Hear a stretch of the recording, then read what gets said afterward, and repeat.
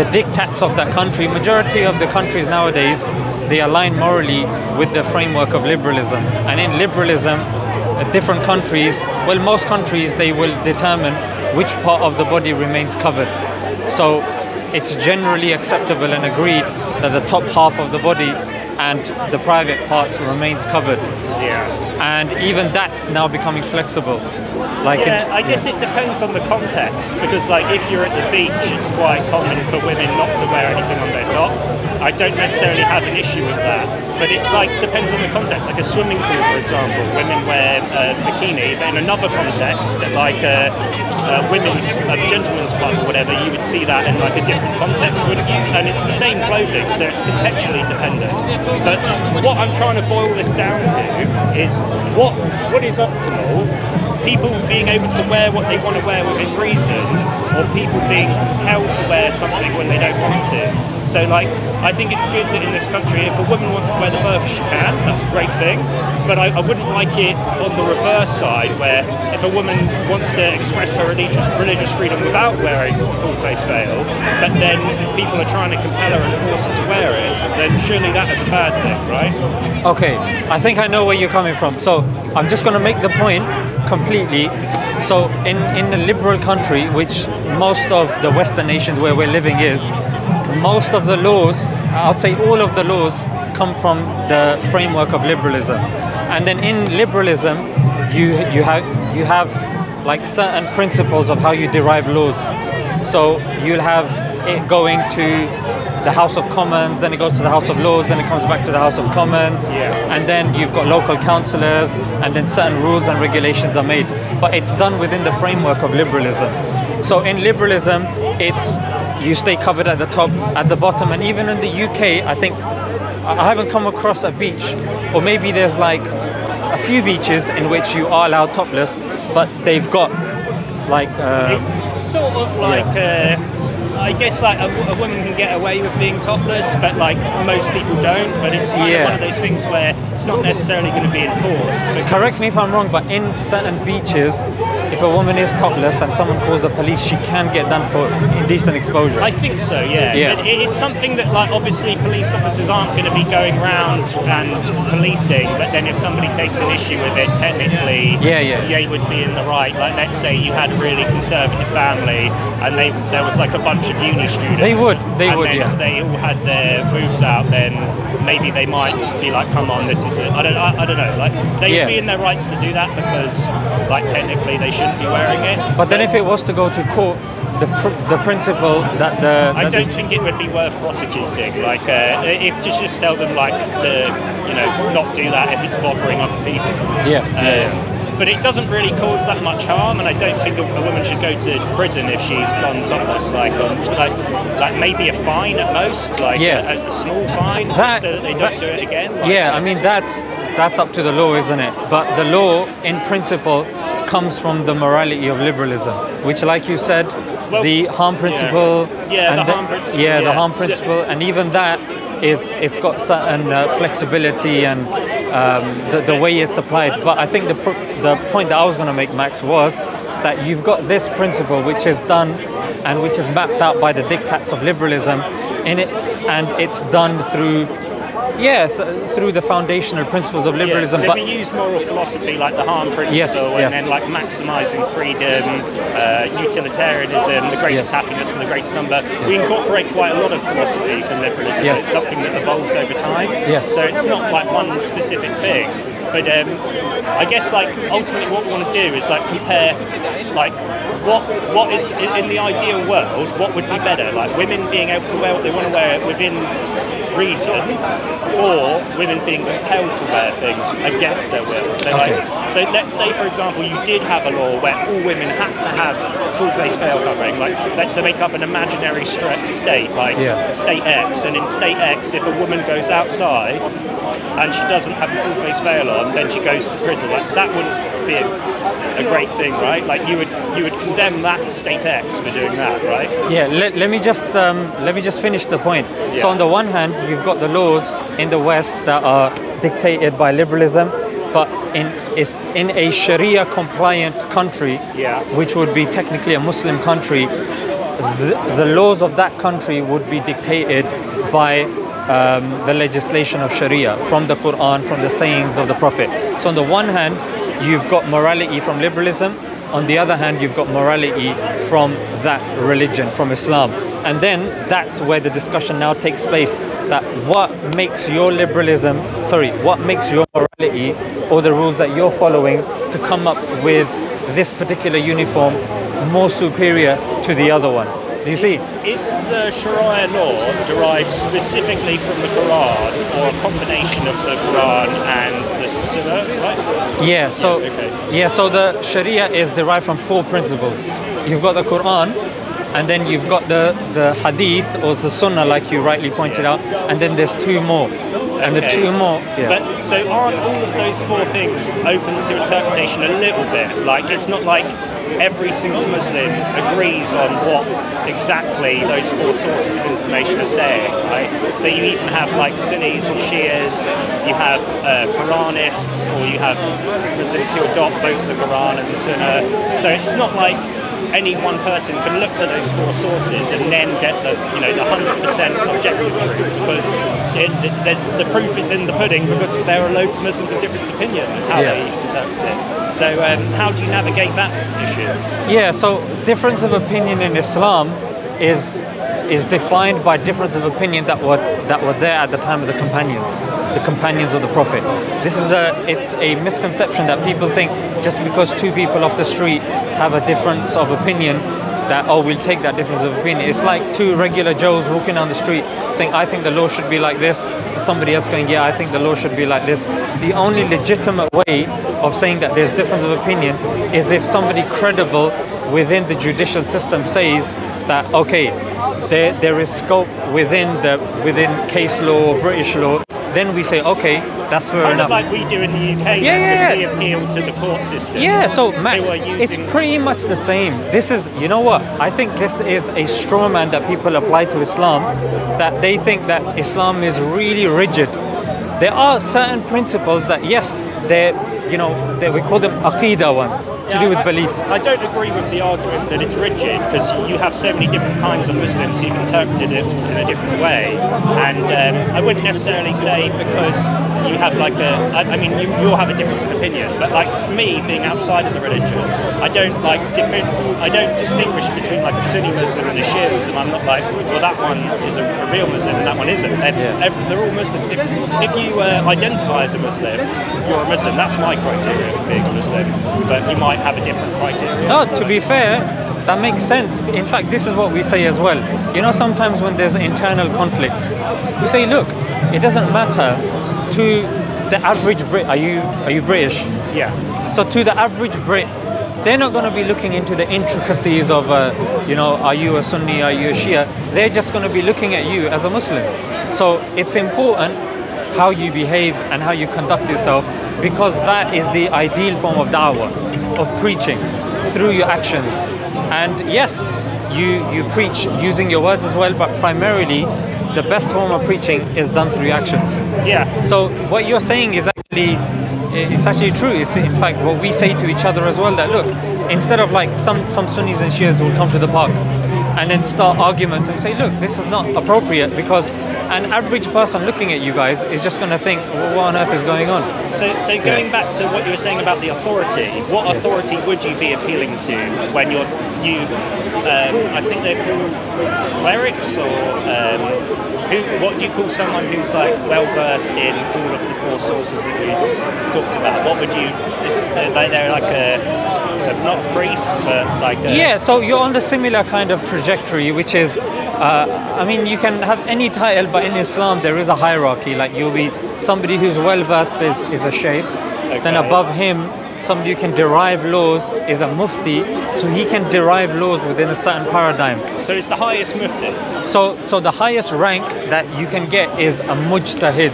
Somebody can do ijtihad. So that is, to some degree, if you want to loosely kind of take somebody nowadays, you could say maybe a mufti. Okay. So a mufti is somebody that he's got like the bird's eye view, so he can come up with I mean, if he studied in the correct places, he can come up with a holistic thing. So if he says something, then you can take what he says seriously. So who appoints a mufti as a mufti? So a mufti is like in schools, or it's like in this British system. You start with primary school, then you go secondary, then you do a master's, and then you do a PhD, and then you get peer reviewed. Yeah. So that's what it is. So would the Shia muftis be different from the Sunni muftis? Yeah. Okay. And like, how many muftis in like Sunniism are there? Would you say? Hundreds and thousands. Really, that many? So it's kind of like. Are you talking in the ages, or are you talking? Well, no, like in today, like. Yeah, I'd say thousands. So if you have thousands of muftis and you're a Sunni or Shia Muslim, and then you appeal to the mufti for like the right judgment on any given topic, would it always be the case that they would unanimously be agreed upon, like what the correct course of action would be on any given subject matter, or would there still be disagreement within the muftis? It depends. There's certain principles within Sharia that there's no difference of opinion about. Yeah, for example... I'm kind of burning, I'm really fair. You know what, so should we like swap? Should we swap? Yeah, that might be acceptable. No, it's good you told me. I see what you mean now. Yeah, it's pretty intense. I can take it. Yeah. I think you look like me now with the tan. No, so in Islam, I just saw a leaf fly down. I didn't want it to be lodged there, and then for the whole video, I've got like a leaf there. You'll find it a few hours later stuck in your beard. Like my previous meal. Yeah. So you said, just remind me what you said. So within any particular sect, you might have thousands of muftis, and then amongst the muftis, they wouldn't necessarily always have a unanimous decision on any particular given subject matter. If you were to like quiz them all on, I don't know, 10 questions in relation to multiple topics, it's not like they would all answer unanimously on those. Yeah, so 85% of the religion, there's no difference of opinion. In 15% of the religion, that's where the difference of opinion comes. And even psychologically, if you look at the natural disposition of man, for example, if today we have a really wonderful conversation and you leave and you're like, look, Smart to Jannah, amazing guy, you know, fantastic, just like he's on there, he's in person, we had a really nice I do genuinely think that you're a decent guy with good intentions, but obviously we just have disagreement in opinion, and that's fine. Like, that's absolutely fine. I don't think everyone has to agree on anything. Like, I think that you're well intentioned. 100%. But you're the stat that you pulled about 80% agreement, 50% disagreement. Yeah. Like, I don't know what the split between the Sunni and Shia divide is, but obviously there is a difference in opinion there. But like, what's the split there? Because like, it's kind of depends on how you measure it, right? Yeah. So like, you might have like 50-50 Sunni Shia, and then within their own communities, they'll have other communities. So it's not like, I don't really, the way I see it, it's like you have lots of people who are Muslims because they identify as Muslims, but they still have like the same core beliefs, obviously, like Allah is the God and Muhammad was the last messenger, but they still like, in the minutiae, they still like have a difference in opinion. And then you've used the muftis as that's an appeal to an authority, but what I'm saying is that authority in itself, like there will be disagreements in the opinions there. So like, it's like, how do you choose which mufti to follow? Or like, so coming back to the stat, so 85% of the religion, there'll be no difference of opinion. The 15% of the religion, that's where the difference of opinion comes, and unfortunately and sadly, that's the 15% that gets exploited. So it depends. Like, for example, if you've got all of the subjects, 85%, the core majority is agreed upon, but then it's like the minutiae. But that's not like, that's like a breakdown of the topics rather than like the populations. It's like I've done philosophy as well, and if a person was to be technical, Max, technically speaking, you can't really arrest and imprison anyone if you're to do it on an objective moral basis, because how are you going to objectively prove that what that person has done is wrong objectively, and then give them a time in court, or sorry, a time in prison, And then, let me give you an example. They say if you rape somebody, you can get about 4 years in prison. If you take down a statue, you can get 8 years in prison. Now, if we go to the nuts and bolts of the matter and we start saying, okay, but where's this number coming from? Yeah, how can you justify it? Yeah. And if somebody gets really hooked on this sort of thing, society won't be able to function. So there's certain things that are accepted as axioms, but the thing is, in a good society that's stable, like I'm sure you'd agree, Britain is pretty much a stable country. It's well, yeah, I guess depends on what way you measure it, but relative to like the global stage, we have it pretty good here. Like in terms of like coups and stuff. Where, I mean, somebody actually made this point. They said it's actually quite interesting. Boris has done whatever he's done, and there hasn't been one coup attempt in Britain. It's actually quite remarkable. Yeah, I guess. Compared to, say, America and what happened in Congress. Yeah, I don't know. Like you do see protests obviously going on in Parliament Square, but there's no real coup. But I think that's probably because our police are so sophisticated and specialised. We have like more CCTV in London than pretty much anywhere else in the world, and our police are really highly trained. Exactly. So there's other variables in place. So if you look at, say, Muslim countries, you can't look at it with a vacuum. The thing is, there's so many variables and so many principles that the layman doesn't understand. Which country do you think does the best job out of all of the countries in like trying to? I know that like you'll say that no country has implemented Sharia law 100%, but which country would you say has done the best job of implementing it? It depends, to be honest, Max. Like, how do you define best? Some people will define it economically, some will say politically, some will say in terms of the mosque building, like how many mosques are there and are the people able to walk around safely, or how many non-Muslims are allowed. For example, Qatar, you've got the World Cup happening there. Another Muslim country wouldn't be, down with that, but they'd be more in that kind of. You see, how you're measuring success is kind of arbitrary. Exactly. And it could be dependent on a lot of different criteria. But like for you, which one do you like? If you have a preference, like for me, like they're kind of doing the best job. If you had to pick one, like I'm just curious. To be honest, Max, I'm a Brit, isn't it? And when you're living in Britain, I've noticed when you go to other countries, your standard, whether you like it or not, is going to be Britain.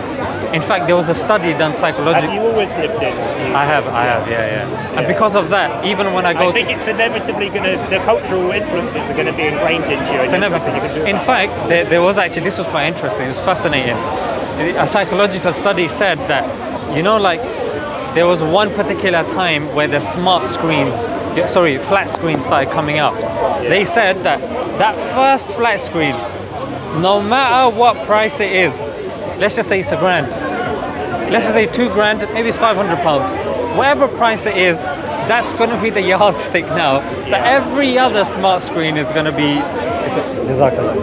it's going to be measured by. And then it will drive down the price of all the others because everyone wants the best one. Well, possibly, but what's going to happen is now, let's just say it's £500, and then you see another smart screen, flat screen, and it's 800. You're going to say that's expensive. Yeah. If it's £300, you're going to say that's cheap. If it's £2,000, you're going to say that's way too expensive, because whether we like it or not, we do have a particular yardstick in our head.